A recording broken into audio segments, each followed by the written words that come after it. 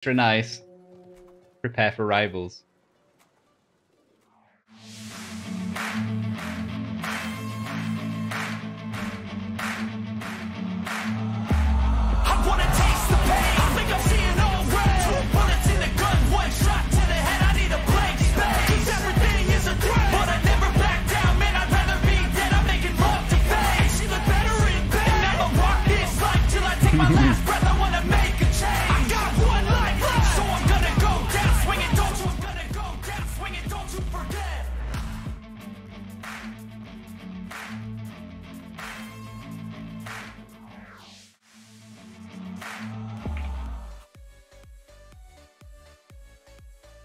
So we're in, boys.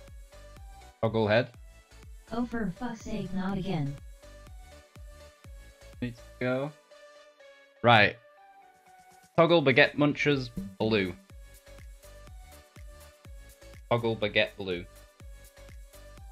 Toggle, Love and Devotion, red. So Kurak Castle, you can see, can't you, Bob? I can indeed. Yeah, what I was saying just before it actually kicked off. Liam just shared the stream on a Discord for you. Want his camera down? I can literally hear that through my headset. Sorry for the distraction, guys. Me being terrible as per you. Right, you should recognise some of these names as well, shouldn't you, Liam? Bob. We've got the Bubbles on Love and Devotion. Worst player ever. Although, can we say that when Broken Vortex is on the team? Oh, I don't know, yeah, I know. Clearly worse. Let's say they're fighting over that spot. Crazy, how you doing, bud? Right, so there is no Sally out by the looks of it from Love and Devotion. They're pulling back mainly to the end point with the majority of their units. They're just going to try getting some use out of the wall art. The Baguettes are actually really spread out. Like, I've done a few of the scrims on this map against quite a few of the teams this week. And basically everyone just started at the gate just in case of Sally out, probably. And then if there was no Sally out or the Sally out was defeated, then you'd move around and like get the side towers moving. But the Baguette Munchers just looked like they were like, nah, they're not going to Sally out, and spread out already. A couple of sneaky dual blades up that no one's noticed. On the side here. Ferbster in, Black Death, and Watch Diddloo. Ferbster picked up a dual blade again. Also a terrible player, though, to be fair. Oh, yeah. Yeah. Jim didn't even notice, look. How long can dual blades stay invisible for then? Just like literally forever? I think the main one, if you don't do any moves or anything, I think it's like 30 seconds. Ferb's getting hunted, but he's probably going to be able to escape. Yeah, he's gone. Right, so they're up on the wall there. They've got the siege towers in. Love and Devotion are probably going to pull back to the end point now already. Let's have a look at units. So the bans on this one were Shenjis and Falconettis, I want to say. Check. Toby, how you doing, bud? I literally played some matches with Bert Raccoon before as well, Bob, when I was streaming earlier. Oh, really? Yeah, he like joined into the channel. I was like, get it fucking installed. And he's like, nah. I was like, shut up and get it installed. And then he did the update, and I literally seen it popped up when I was in a battle. He's like, all right, I'll invite him. We'll do some matches. He's like, no. I was like, shut up, you're doing matches now. Good. Yeah, I miss that dude. I don't know if I've been able to convince him though to move to EU1 with us. We'll see. I think he might play some matches tomorrow with me as well. If you want to play in the morning tomorrow, Bob, feel free. What time? It'll be sometime before. I'll probably be on for quite a while though, but it'll probably be sometime before lunch is when I start. I may be about. I'm pretty sure it's Shenju's. Header's saying I thought Bob died loads. That's only you, Header. Oh, here's a story for you. If anybody doesn't notice, I went over this before, but Jack Vultures has disbanded as a team in the tournament, and Header's made his own team. And I gave him the perfect name for a team, and he refused to take it. He said it was too memey. Can you believe that? No such thing. I'll just listen. Right, we'll let everyone else decide in the chat which is the best name. I'll go to the team registration quick. Nothing's happening at the moment, so don't worry, guys. We'll get to it. The headers team's called Sloth Blockers,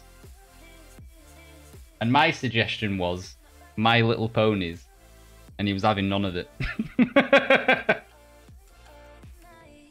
Yeah, unfortunately, people don't know a good name when it comes to them.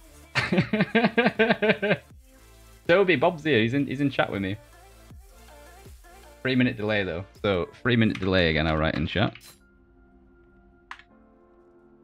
Right, so it looks like the Baguette Munchers are gonna start moving in on the end point. So I quite like how Love and Devotion have got set up here. They've got quite a lot of guys in the safe zone back here. Look, I think that's only 2 guys. Okay.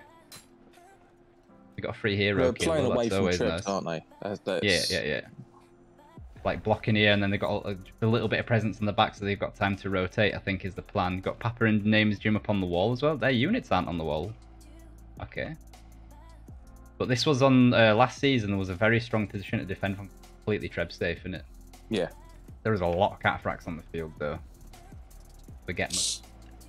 And that only 2.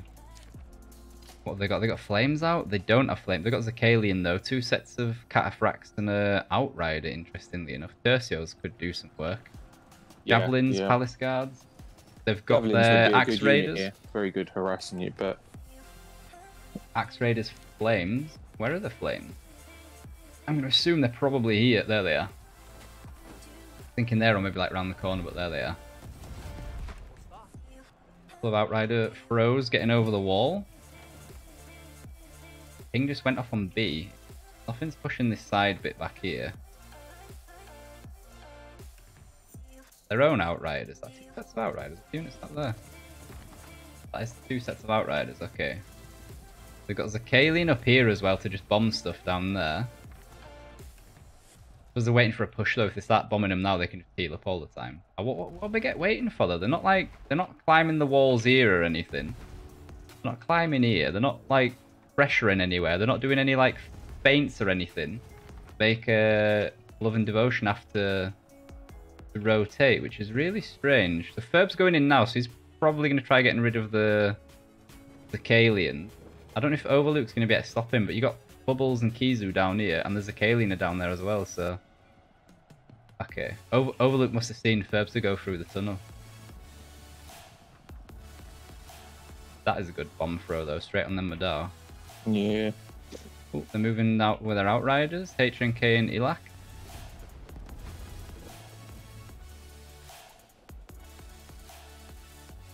Interesting that they're not moving in, though. Axe throwers are throwing around the corner already, but are they actually going to move in, or are they just throwing axes? Crank for you, thanks to the follow, my dude. Or 2 crank for you. That longsword's just going to nullify any damage their max throws do from a distance. Bambarino, you mean? Oh, and Nami. Like they're going to start looking to go for the back supply. I wonder if they'd have had like Tercios on this supply here, they would have been able to nuke that hero as he went up the wall. But I think, oh, he's jumped on the Zakalian though. He's got rid of all bar 2. So he's laughing, now he just jumps off the wall. Mission accomplished. Looks like Baguette Munchers are actually going to start moving now though. Are they going to go for the point or are they going to go for the back supply? I don't think going this way and actually taking a fight is a good idea. Looks like they're going to do it though. Interesting. So they've got their own Zakalian throwing bombs. The flames from Love and Devotion are going to be absolutely disgusting in this fight though. As long as they Wolf Silent and Dio just jumped over, but I think Love and Devotion have seen it. There's a glaive jumped in as well though. Gonna get a cap off there. There's no push going in on the backside as well. Yeah, just two dual blades where they pushed it. I think Love and Devotion have crushed that. Are the flames dead though? I don't see any flames going off, so the flames must be dead. So they tried getting cataphracts through as well. Didn't really work out though, because it went through the big blob. Second unit of cataphracts coming there. Very, very well played from Love and Devotion on that thing. They lost... Oh no, they didn't lose more. Okay. Obviously 14 to 8 heroes as difference as well. Sloth block. It's sloth block. There's a discussion going on in chat what the name's called for Header's new team. My Little Ponies. Make it happen, boys. Dead. Yeah, I said, why don't you just call the team Deader? And he's like, nah, I can't call it Deader. And then I was like, My Little Ponies. And then I'd literally get like, you know, the My Little Ponies theme song. And then every time they fight a match, I'd just have the My Little Ponies theme song playing for a little bit. And he was like, nah, I can't do that, it's too memey. And there's like, the team wouldn't take it seriously. I was like, how do it be like that? Looks like they come straight in onto end point as well. Love and Devotion have got barely any units here though. Blackwing might die here. Oh no, he managed to get away. Oh right, Love and Devotion have got their units back. I was going to say that'd be rough, man, if they don't have any units to stop this. Looks like they're going to be able to get into a position as well to stop them in a Treb safe area. Iron Reapers have gone in. There's Javelins in the back line though, on the stairs here. Get Munchers doing work. Them Flames are going to do absolute God's work on there. They just need to stop the heroes jumping over on top of them. Get a different angle on it. It looks like there's nothing moving up into the north on the minimap. So it's all concentrated on the end point here. Yeah. They try to get through though. DU has got through. That 2 sets of houndsmen on the end point. Oh, they've got through though. Look, the front lines crushed them. One or two of their heroes must have got through to get rid of the flames, otherwise they would have actually got crushed there. Yeah, Love need They've to got push enough reinforcements in there. Yeah. They've done it though. The archers back here, was that just one set of grey? Look, it was 2 sets of houndsmen. And then I see they got Tercio. No, the Tercio players just died. Got Jabs as well, so Love and Devotion are clearing the point again now, so it's 13-7 again, heroes-wise. Back here, Elak and H&K have pushed out with their Outriders, I think it was. Yeah. And they're going after a couple of hero kills. I wonder if they're going to contest the resupply a little bit, just to be a bit of a pain in the ass. Love and Devotion are pushing completely out. They need to be careful here, though, because if they push too far, they can get trebbed here. No, you can't. I think like one hits. Yeah? No, like one hits. It's not a very good trebbing place in front of the gate either. Right, but they've... Yeah, 200, 100, let's say 150 unit difference. We'll have a look at the heroes. I'm pretty sure Love and Devotion are definitely winning the hero fight. Yeah, 24-7. Definitely winning the hero fight. Go, Baguette, Garonga. And we've got more Zakaline up on the top here, so from Namer's Gym. The right hand side. Yeah, Namer's Gym's got the Zakaline out. There are no flames for the defenders anymore. The attackers don't have flames on this push either. Numbers wise, there should be enough for 2 more pushes. Although probably the second one after that's just going to be trash unit. They have to do something special here. Do you know what? Why have Baguette Munchers completely ignored this supply? Yeah, it was only 2 sets. It was only 2 sets of Outriders. If they'd fully pushed that, they could have had a supply. Even like on both pushes, like the second one, instead of going this way, they could like feinted here now and then like push that way quick. Or the first one, instead of just going straight through, gone round here. If they get that point and Love and Devotion have to fight them here as they come through, that's all trebbable. Yep. They would have done a lot better on the engagements. Right, so they're pushing in again from the south. Even if you draw them back to the back supply is trebbable itself. So yeah, if they're hiding where it's not trebs, you draw them to places where you can use them. Keshig's charging in. They've got Fort Brachio's movement. I don't know if they should have just waited there. What's they pushed up onto the top here? So they've got Palace Guards pushing down onto Martel. Alright, there's like Landsknechts or Halberdier Sergeants there. Love and Devotion are pushing them straight back out again though. They need the Flames again. I thought they put didn't have Flames anymore. Oh, name is Jim swapped. Okay, he had Zakaline up on the wall and then for the push he swapped down to Flames. Good play. They need to get... Yeah, they got rid of the Poleaxe that jumped on them. I think they've still got the majority of their Flames left. At least 3 models here. Should be enough to do work. They've got a couple of units up on the back wall here, Baguette though. Got Paladins blocking the stairs and Zakaline that's able to bomb down the whole time. So those Zakaline up on the wall are going to do work still. That could be a very good treb because the Outriders are running through. Oof. They were all stacked right on top of each other there as well. Got more Zakalians over here for the attackers. It is... Oh. Units that there. Oh, Tercio. Okay.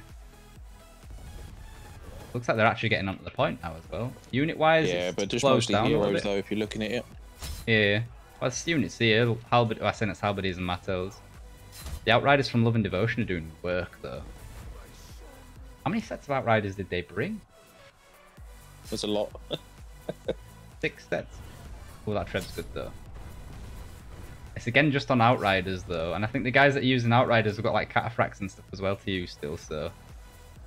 And again, 12-6 heroes. Somebody needs to get up here and clears these Zakalian out. So the hero that had the Palace Guards is dead.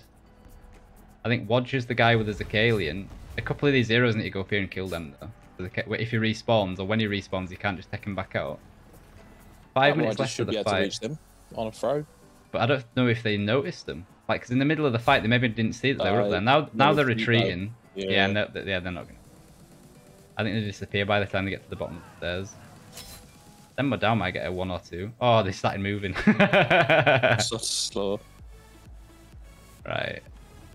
They're pushing out here again. Unit-wise, Love and Devotion actually have less now. Interesting. But they've lost less as well, so they should have more better units up. Yeah, they've got higher quality. There's a few grey units on Baguette. Yeah. They've not all spawned in yet, but a lot of those have died. Let's have a quick look at death. Yes, we've got a multiple of their heroes on 4 deaths already. Circus Wings, though, the longbow's on 0. I mean, he's the longest range hero, so he's not going to be on the front line. Most deaths for Love and Devotion is for Ambient. And they're pushing in again, but heroes. Are they just trying to get rid of, like, specialist units, or like what are they trying to do here? Because they've not got any units. They've not got Cataphracts either to just like run through and push 2 on. And like apart from Zakalian, Love and Devotion don't really have any specialist units to go after. They've only got 3 minutes 30.